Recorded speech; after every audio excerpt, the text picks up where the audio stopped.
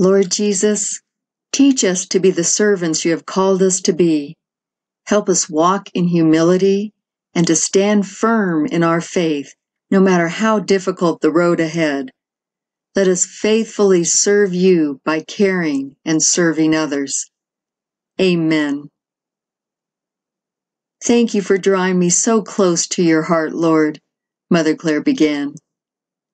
You can do that any time, by the way.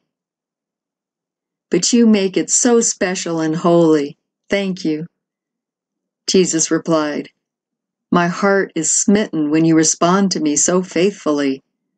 I know you long for me, and when you forget about everything else and rush to embrace me as I long to be embraced, it is wonderful. Gee, Lord, I certainly felt wonderful and never wanted to come out of that place. My precious one, these are the delights of contemplative prayer. I wish for you to rest in this very deep place more and more, that I may infuse you with the delights of heaven.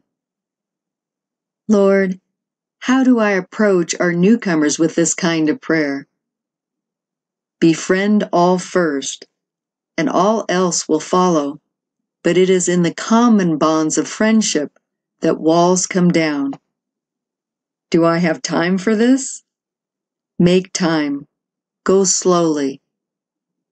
They need this from you, Clare, just as I need it from you. Anything you do for another, you have done for me. It is truly a work of mercy. Is there anything else you would like to talk about? The Lord continued, Brotherly love begins at home. You know how it feels to be pushed away, not to be important enough, to desire friendship but be denied. Since you know how it feels, you should do your very best not to give that impression that others are not important enough to stop what you are doing to make time for them. You should always avoid giving that impression. Yes, Lord, thank you. I am a big failure in that area. Begin to make that your strong point, the sacrament of the moment. People should always take priority in your life, especially those who are just starting out on this path and may not fully understand it. Okay. I know you get it, beloved. I know you do. I love you, Lord, so much. I want to make you happy, happy, happy. The feeling is entirely mutual. What would you like to discuss, Lord? Faithfulness. I wish for everyone to focus on being faithful with what they have been entrusted with. That also goes for feeding the poor. It is not pleasing to me that you make the poor wait for alms. They are already last in everything, but as you know, when you live on the edge of poverty, going without can be very discouraging. I would rather you take care of them first and yourselves last. Please tell this to the appropriate persons. When you make my poor wait, I make you wait. It is just that simple.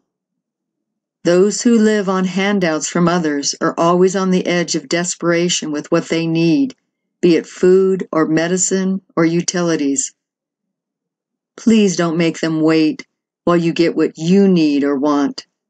In this way, you will always find out that my arm is not short. Living on providence is such a freeing perspective. And if you are going to teach it to others, you must go about it the right way and not deprive those who depend on you. In time, you will discover the great wisdom in this. Besides, it is a sterling example to others. Yes, Lord. He said with a smile, Now come here and rest your head where it belongs, forever and ever.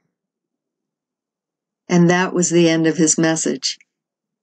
Heart dwellers, here is some insight as to how God sees us from our dear brother Jim.